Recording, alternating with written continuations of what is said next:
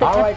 Go ahead. Oh, I was just going to say, Royal, Yes. it's been so nice out there. Can we just relish how nice it's been? Yes, let's relish. I do relish it. But you know what I relish more? What? Monsoon storms. Gives me something to do, right? It keeps you busy. We're going to work on that probably a couple, 3 weeks away from that, maybe sometime after Independence Day for the Valley. But as you know, monsoon starts on June 15th, this Friday, according to that newfangled way they've been doing it since 2008, setting the dates on the monsoon.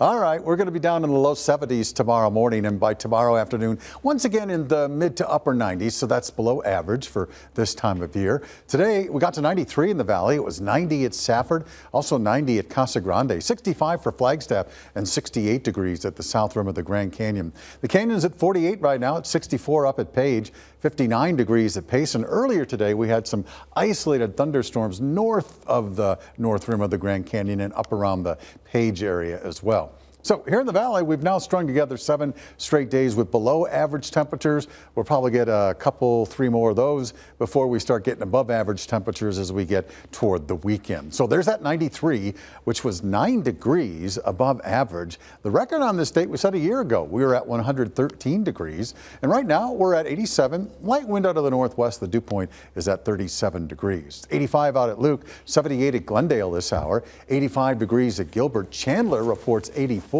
And Ahwatukee is at 85 degrees this hour. Tomorrow morning for that bike ride, pretty splendid out there. We're going to see temperatures in the low 60s to low 80s by 10 a.m. So for the rest of tonight, fair skies, Midtown 72, upper 60s in some of the outlying areas. Then tomorrow, mostly sunny with a high of 96. Your first alert 7-day forecast, back to triple digits we go on Wednesday. And by the time we get to the weekend, yeah, a little toasty out there with highs both days about 106.